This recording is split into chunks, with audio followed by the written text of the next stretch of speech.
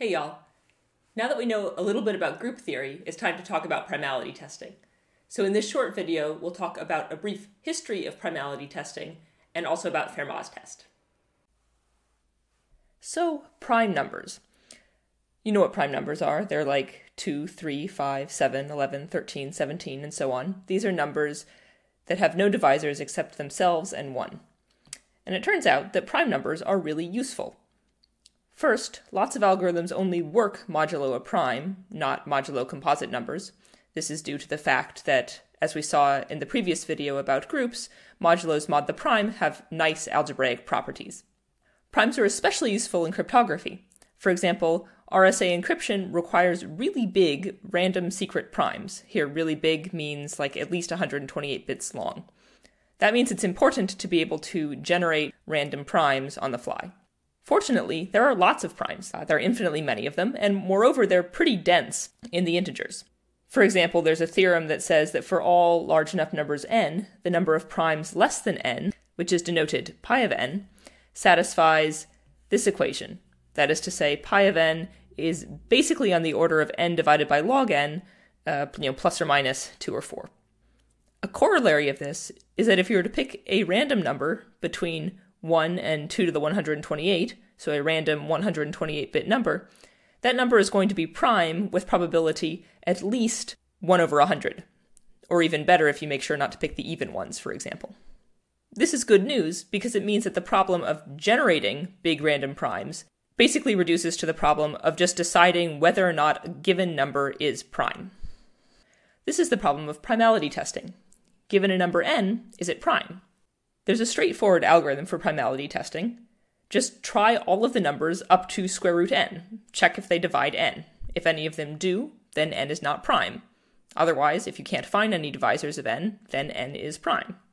This algorithm works, but it's not efficient. So you might be wondering, why isn't this efficient? This seems like it's going to run in polynomial time in n. Isn't that what we wanted? This is a natural thought, but if you are wondering this, I encourage you to pause the video for a second now to think about it. So the problem is that the size of the input isn't actually n, but rather it's log n, the number of bits required to write down n. So for example, if we were to choose n, a 128-bit number, so n between 1 and 2 to the 128, then the square root of n is equal to 2 to the 64, which is still an extremely large number. So checking all 2 to the 64 numbers between 1 and square root n is going to be prohibitively expensive. On the other hand, the number of bits needed to write down n is only 128. So perhaps we could get an algorithm that runs in time polynomial in 128 rather than 2 to the 64. So really what we're after here is an algorithm that runs in time polylog n rather than polynomial in n. So people have been thinking about primality testing for a long time. Starting as long ago as 200 BCE, Eratosthenes described the prime number sieve, which is basically a fancy version of the trial division algorithm we saw before. This is as an algorithm for finding all the primes up to a certain number. Then some time passed, and in the intervening centuries, a bunch of people also thought about testing for primes, but no one came up with an algorithm that was both efficient and also worked for any number n until the 1970s. So in 1976, Miller and Rabin gave an efficient randomized algorithm for testing if a number is prime, and this algorithm is still used today. The Miller-Rabin test is a Monte Carlo algorithm, which is always correct on primes, and it's probably correct on composites. In 1977, Solovay and Strawson gave an alternate randomized algorithm with similar properties, also still in use today. And about 10 years later, Edelman and Huang gave yet another randomized algorithm. This one is always correct on composites and probably correct on primes.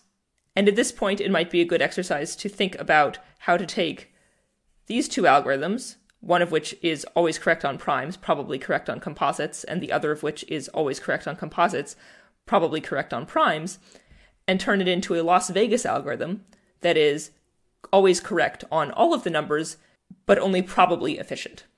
Moving forward in time, in 1999, Agrawal and Biswas gave a randomized algorithm based on Fermat's little theorem for polynomials, which we saw in the previous video. In In 2002, Agrawal, Kayal, and Saxena de-randomized that 1999 algorithm, and that finally gave the first efficient deterministic algorithm for primality testing. So this long history of primality testing illustrates why we are talking about primality testing as a nice example in a randomized algorithms class. It took over 25 years to go from an efficient randomized algorithm to an efficient deterministic algorithm. So this is a great example where a randomized algorithm can be much simpler and easier to find than a deterministic one. So what we're going to do for the rest of this short video is to talk about a primality test that folks sort of in these intervening centuries were thinking about, which doesn't quite work. However, it will introduce an idea that will be useful when we talk about the Miller-Rabin test in a later video. The test that we're going to see now is based on Fermat's little theorem. So recall, in the last video about group theory, we saw Fermat's little theorem, which says that if n is prime, then for all x in Zn star, x to the n minus 1 is equivalent to 1 mod n. This naturally leads to the idea of a test for prime numbers. Basically, we're going to choose some number x in 1 through n minus 1 uniformly at random. Then we're going to check, does x to the n minus 1 equal 1 mod n? If so, we're going to output prime. If indeed n is prime, this will always be correct because Fermat's little theorem, which I've copied up here, says that that's always going to hold for any x you choose. On the other hand, if this does not hold for this particular random x, we're going to say composite.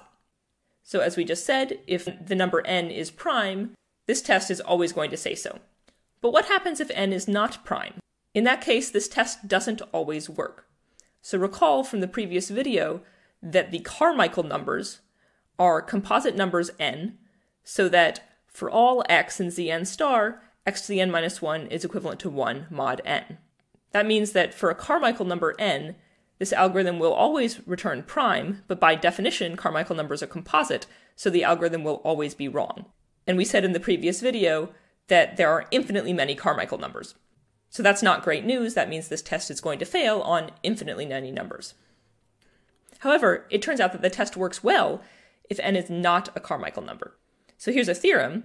The theorem says that if n is composite but not a Carmichael number, then the probability that Fermat's algorithm outputs composite is at least 1/2. And as we've seen before, we can always boost this success probability arbitrarily close to 1 by repetition. So here's a quick proof. We're going to break this up into two cases.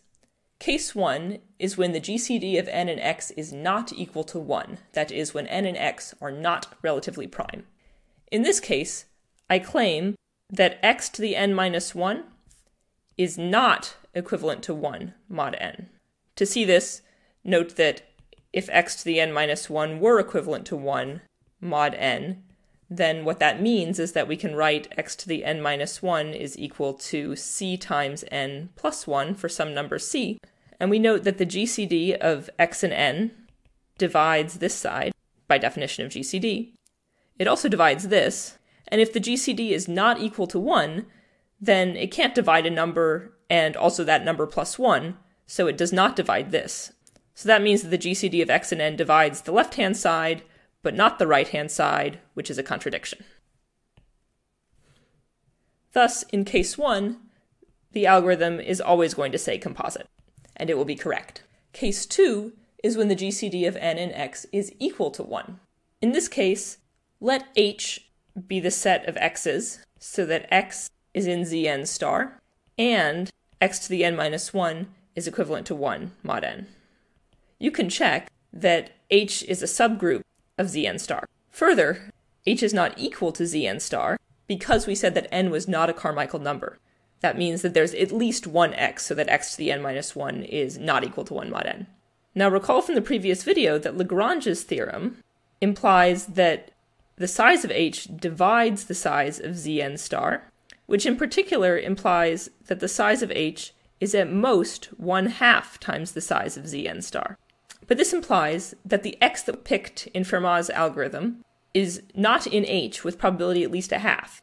And H is exactly the set of x's so that Fermat's algorithm is going to say prime. Therefore, the probability that the algorithm says composite is at least 1/2. And this proves the theorem. So this shows that Fermat's test works on many numbers. It works well for all numbers n that are not Carmichael numbers. So while Fermat's test is pretty neat, it doesn't actually work for all numbers n. In our next class meeting, we'll see an algorithm that does work for all numbers n. So see you then.